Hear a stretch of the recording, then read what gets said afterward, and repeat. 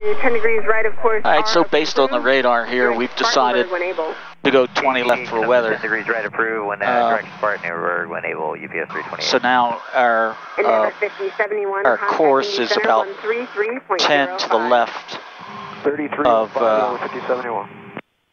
of the lubber line. So I'm going to set Indy Blue Street 5070 3350. the blue bearing pointer to our track over the ground.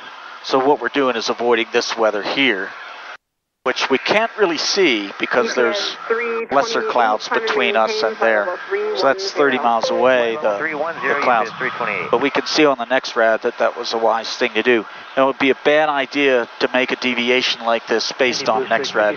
And I know you all know about the delay. But many of you may not know that that delay is delivery time and is not processing time. So it's important to remember that.